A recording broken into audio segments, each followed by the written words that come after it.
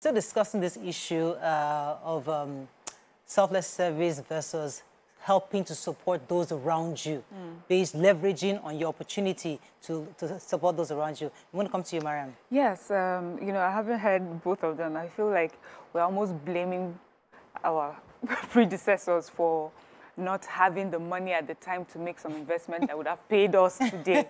I mean, there are some things right now, there's some lands that you sell now, you call millions of naira, that some of us cannot afford today. And then in many years to come, our grandchildren will hear that, Auntie Tokpa used to sell it for only 5 million naira. And mommy did not buy it, and now it's 100 million. Do you know how it was for me at that time? Yeah. But I think integrity is about, especially with this Jakande case, is that, first of all, you will not give what you don't have.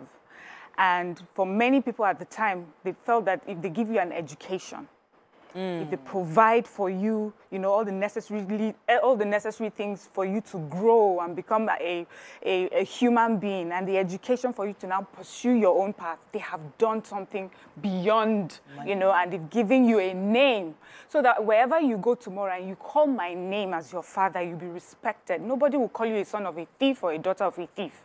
You know, that is what I've given you. I may not give you millions of naira. I'm not able to raise that kind of money. If I'm not that way inclined, then, you know, I'm not, but I've given you something. Nobody will call you a thief.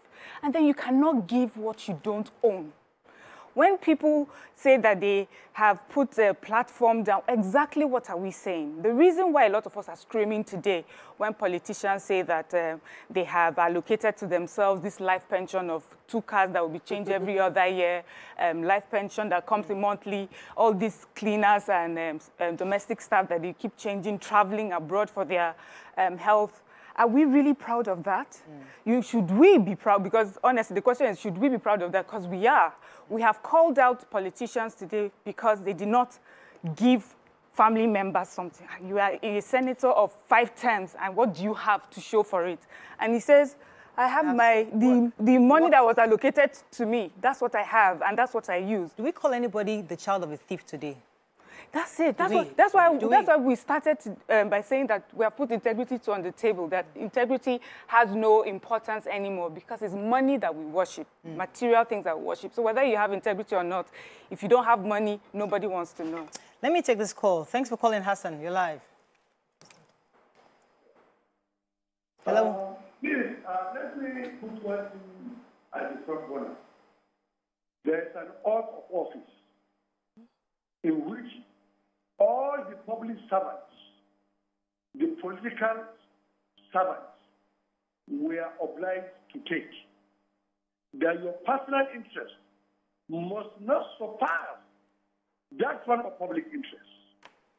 So the issue now, let us go back to that.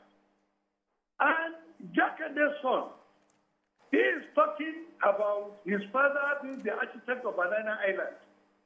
He said one thing, but he did not disclose to us how many jobs that name Jakande opened for him. Yeah. It's not clear. You see, there's what we call social assets. Yeah.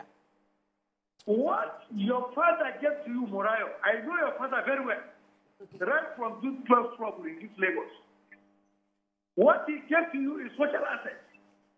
And that social asset, I know very well. You must have been drawing from it. Forget about having assets all over the place, having millions of cars, having stars of water. That's not the issue. The most important thing is for you to serve the people. Don't allow yourself to be carried away by the crumbs of the office. That crumbs of the office will come and go. People will vote for you because of your father. People will vote for your father because of his integrity. Okay. You see, don't think the society is still corrupt. We're not corrupt. Up till tomorrow, we still appreciate good people. Buhari was voted in 2015 because of his performance as a military leader. No. Yeah. Thank you very much. Please, let me jump in here. Yes, our recent history since not even 1999, our recent history has made it look like integrity does not pay. Being selfless does not pay you. Our recent history has made it look like steal the most you can steal.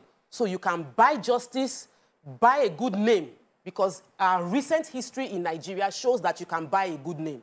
It shows that you can buy loyalty. It shows you can buy anything. So our recent history is changing what should be defined right from wrong. Our recent history is not facts. Our recent history is not the truth.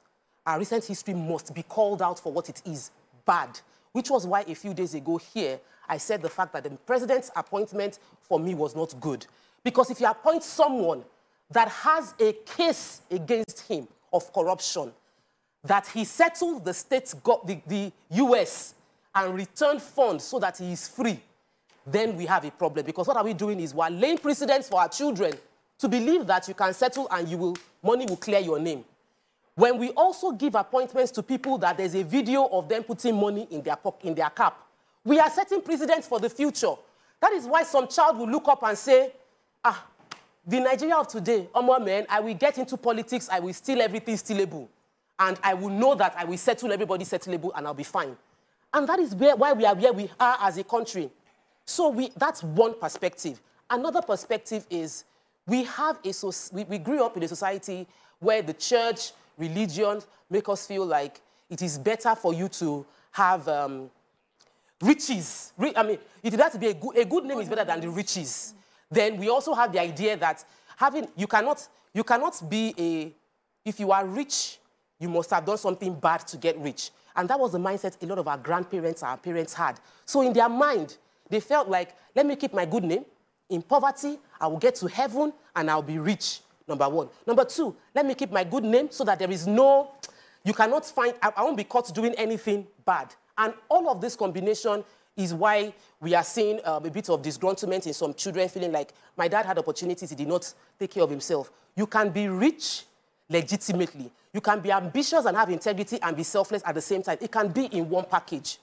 And once we don't separate it... And you can still be a selfless leader and still also... help your exactly. people. So you can have it in one package. Yes. So, you can have it in one package. So because you have the opportunity to be the MD of XYZ Bank, and then you are able to provide a platform for your son or your daughter to do something, shouldn't make you that you are being selfish. I know you have a call. But the biggest thing you can give your children is the ability to be resourceful and generate opportunities for themselves. Absolutely, no doubt about that. But everybody gives an opportunity to a child, because even though, you see, you can give an opportunity to a child and you mess it up. But the fact that I have the opportunity to give you that, I can provide a platform for you, and you still do it well. So you can actually build on it. So it depends on the child. You're right. The basic is to have that foundation, have the education. I can't put somebody who is a dropout and say, come and become the MD of this company because you're my child. No, you have to have shown the capacity to do it. But what these kind of children of the Jakande family or whoever else is saying that, listen, because our father was such a great leader, he didn't enrich himself, and now we are having to start ground up, right, and build something for ourselves, which is fine, but we've seen our other counterparts who didn't have to go that far, and they're doing way better than us today. That's what I'm saying. That's what this man is probably saying. But let me take this call. Olumide, thanks for calling. You're live. Thank you so much, Brian and Co, so to say. It's not going to be a quick one because you've taken a lot of my time. I've been holding on the line for a while. That's okay. I'm calling for the first time anyway. Welcome to the show. Welcome to the show. Apologies. Yes, I must give a thumbs up to Miriam. She has always been precise, and she has always been, she's always on the point every time she makes her comment with respect to this show. And I think Tokwe also spoke well on the same issue of integrity. But you see, one thing is so certain that we all need to know, and that has always been the problem that we have in our society. At a point in time, our value system shifted. And only God knows how, and only God knows why. But because our value system shifted, so that made us lose, or we lost what the interpretation of integrity should be. Now, talking about the fact that you are appointed in a police school office and you needed to, use your influence to probably, get in your family members and stuff like that. See, the basic thing that we all need to know is this. If you appoint someone based on, okay, let me use the word nepotism, so to say. If the person do not go through the normal process, I don't want to use the word fake because I don't want to sound pious. But if the normal processes that should have built that person to attain that position is not followed or is shortcut some way because of the influence of one person or the other, believe you me, that person will not perform well. If at all the person performs well, at a point will come or a time will come that the person will not be able to hold last that opportunity. And when you think of all those people, someone was talking about Jakande, you were talking about Razak, Okoya, and so many others. Don't forget that they paid the price they needed to pay by themselves. And that's why they were where they are, and that's why today you are still hearing their name. But look at all these children who somehow, some way, because of the influence of their father or one thing or the other, they don't laugh because they didn't go through the process they were supposed to go through. And apart from the fact that they don't also laugh, the truth is that, you see, today, we have lost the fact that there's a process to everything. You know, we are in a microwave generation where you believe that everything must be achieved within, in a blink of an eye. Instead of going. Thank you very much, Olumide. Sorry, I lost that call. Let me come to you, Toby, because do we honor our heroes appropriately? Because in a nation where people are selfless, you know, they have the society admonishes and, you know, and celebrates them to the point where they are willing to be selfless. But our nation, as it is, maybe as Tokwe has said in our recent nation, we don't really honor our heroes. If we had taken a Jakande from the beginning, yes, I know eventually all the governors in our state had at some point tried to, you know, remember him. Somebody just said, the anniversary or something, to go and see Jakande, give him once and take pictures, and we're done. The family is left alone. Maybe another 4 years. You know, that happens. Even Ganifa Emi, how many times have we talked about Ganifa Emi recently? So that's the reality of the nation that we have. Do we really celebrate these people who have been selfless? So the children are saying, okay, now our fathers have been great. Ganifa Emi is there, even Bekor and some Kuti. These are people that were human rights lawyers that fought for this nation. So their children is saying, okay, our fathers had opportunities, but they never did it. But what happened to them today? So the point is, is there some kind of a system that supports these kinds of people whose fathers, who had the opportunity growing up? Toby? I actually wish there was a system. But the reality on ground today is that those things, so for instance, you want to employ someone, and the person comes, the person is fit, and then there's somebody else again, equally qualified, and the person says, oh, I'm XYZ's grandchild, right? You won't say because of that you would employ, because that person has gone. And I also want to say that a good name and fiscal inheritance should not be exclusive of each other. You can actually have both and pass it on to your children. So I'm a bit worried when I hear that in a good name or is what you should leave as against a physical inheritance. Is somehow, I want to be the kind of mother that would leave both a good name and an inheritance for my children, fiscal inheritance. I mean, because looking at it, a good name also is a form of inheritance. Okay. Let me take this call. Come to you, Mara. Good morning. Thanks for calling. I have a caller. Good morning. Morning. Morning, sir, Mr. Ukuchuku. Yes. Regular listener to your programs and the calling, but I had an opportunity to get you. But today I've gotten you. Fantastic. Like the discussion we are having now, the Bible said it's a good name is better than gold. Whether you acquire everything on earth, if you acquire everything on earth, in any source you feel like acquiring them, and the good name is not there, those things are in vain. They will surely be in vain. People know how you acquire your wealth. If you acquire your wealth badly, people know that you acquire this wealth badly. And it will be told on your children. They will say, look at the child of this person, look at the child of this person. Like our senators now, those acquiring wealth, or that way they give them money for constitutional projects, they use it on their own. We know them. By the time they will pass away, and our children and their children will come on, they will pass the information to our children. This senator acquired this wealth in this form. They will not regard them. They will not regard them. There's nothing like good name.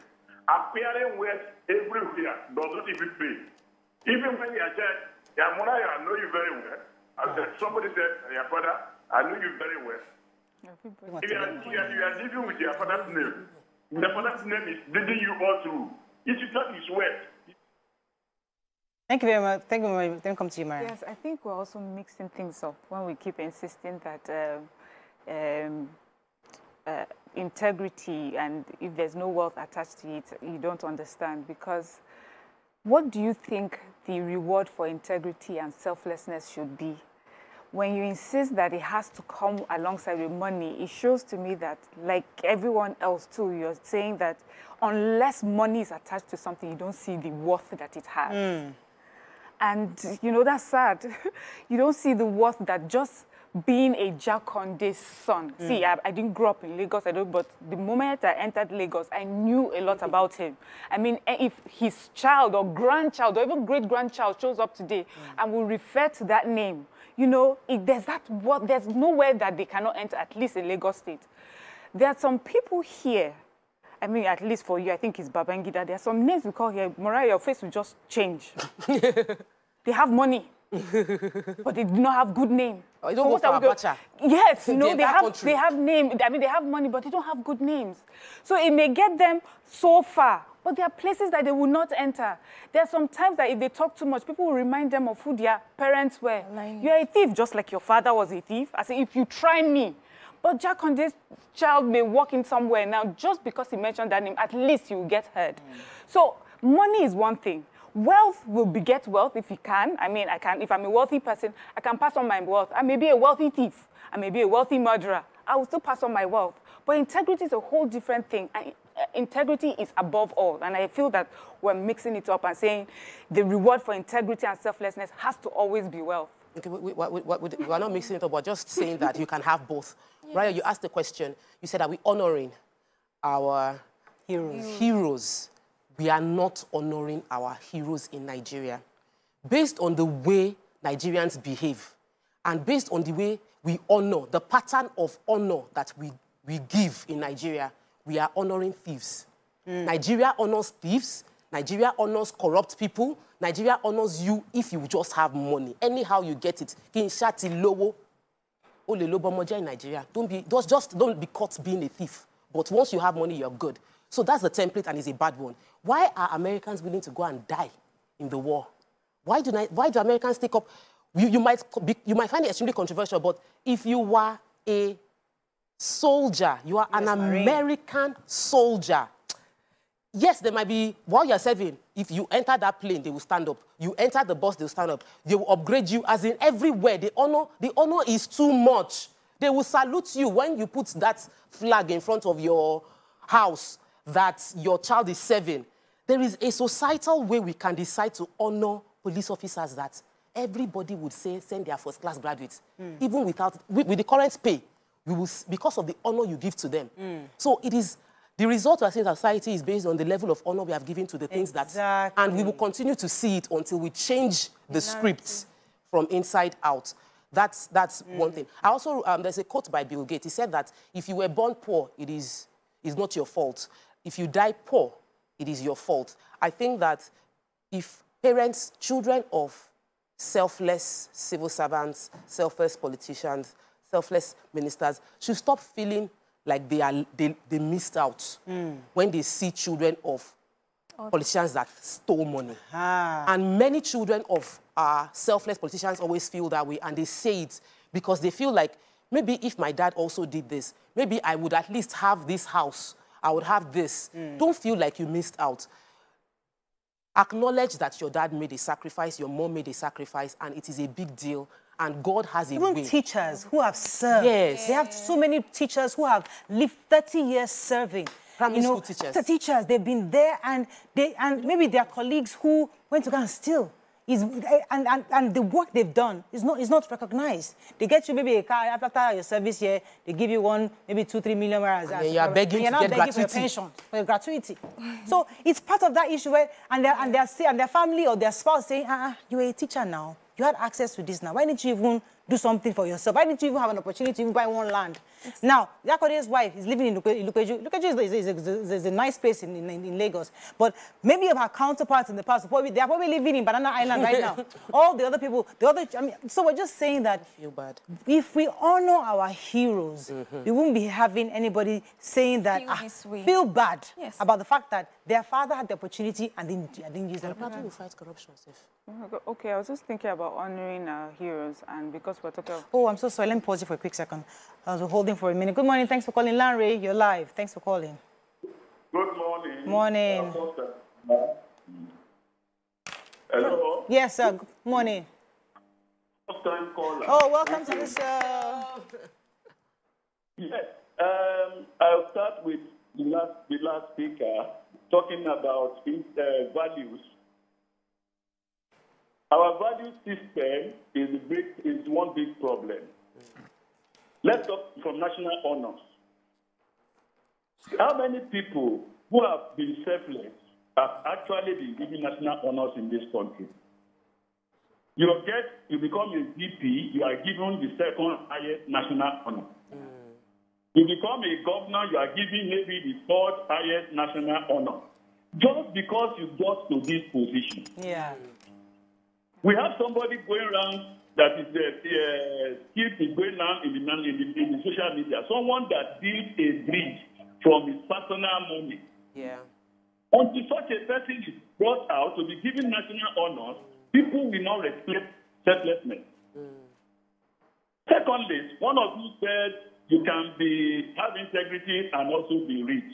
Unfortunately, nowadays, the humongous wealth that we witness, nobody got it rightly. Nobody. Humongous. Nobody. Defined. Yoruba used to say, Isale Oro Olegbe. Isale Oro Olegbe. Any humongous wealth has some dark space in it. And that is what we worship. All of us, you go to a party, a director in the ministry of something, you have spent about 20 million for the wedding party of his child, and you are all dancing, you are smiling, you are eating from it. Oh, goodness. Mr. Larry, Tokwa is going to be giving out 40 houses when she's 40. So yes. And it's real, and it's real money. It's legitimate. And it's humongous money. I actually really believe, honestly, I'm going to beg. This mindset is what entrenches poverty in our society. We look at people that have money and feel like they must have gone about it in the corrupt way. I have met many people that if you see the kind of money that is in their account, you will say, this is humongous, and they did it legitimately. No political affiliation, no contract, not stealing. So it is possible for you to make money legitimately, sir, and every other person watching legitimately. But let me... Yeah, okay, you want to say something? Go ahead, man. Just a little, from that, because people that have made humongous wealth that are not in politics, people have accused them of being affiliated to politicians. Yeah. There's just always, so if you're looking hard enough, you may find something, something. But I was going to say that, yes, we're not doing a very good job of honoring people who have been selfless. But I feel that we cannot blame, there's this Nigeria we like to blame, like we're not part of it. We already do it to each other, in different ways, where you have a colleague, let's say, we're sitting down here and there's one of us that is quite selfless and everything, but she does not drive the latest SUV as she comes in. She's not changing her weight. She's not traveling the world. Do we treat her better or do we treat her worse? So those are the sort of, this Nigeria that we're talking about, it's all of us. We all worship materialism, we all worship money, we all worship the way it looks. That's why you have the issue of people who are insisting on looking a certain way, even though they cannot afford it. Because they know that's the only way does. They get the respect that they want, so that name. So until all of us individually start respecting people for their selflessness, for their integrity, for their character, then we can have mouths to talk. But all of us in one way or the other, we just... Mariam must finish the show. I mean, I think you've hit the nail on the head, because really, as much as we're discussing to reference in one family, but the truth is that we all do it in different ways. Yeah. Everybody, we change our cars, we change our circle of friends, because they keep telling you, if you look at the 5 people around you and they are not, you have to live that, and you now live... You can live good people, and you are allowed to drive into a particular gate. and you drive a small car and they don't greet you the same way they greeted you when you were driving. Exactly. So these are things that we see every single day that makes us feel like, listen, these are the people that are honored. And we'll continue to look for how we can get into that circle so that everybody wants to be respected. Toby, let me let you jump in for a second. Yes, and speaking on the good name parts, I agree that that's number one, right? But there are people also who have left good names and their children after them have behaved in ways that you would question if this person really came from this lineage. Exactly. Right? So, for example, now there's this popular actor. Whenever I hear his name, I'm always thinking that this man is such a really good man, but they've been in the rounds in social media now, and I'm like, why? What did this man do to earn this public display of, you know, whatever it is that we're... embarrassment. Yes, that we're seeing now. And I think that also, beyond the good name also, there are times when it is important to instill the right values in our children, because those are the things that will speak up on the days where wealth and physical cash cannot speak, right? We have to wrap up, but I think I have a call from Gombe. Good morning, Honorable from Gombe. Honorable Human, welcome to the show, sir, from Gombe. You're live. Very well, sir. Yeah. I just wanted to contribute on the issue of... Yes. Hello? You're live. Go ahead, sir. Thank you. How are you? Very well. I just wanted to say a word regarding the late governor of Eze Anaba. I have and he was opportune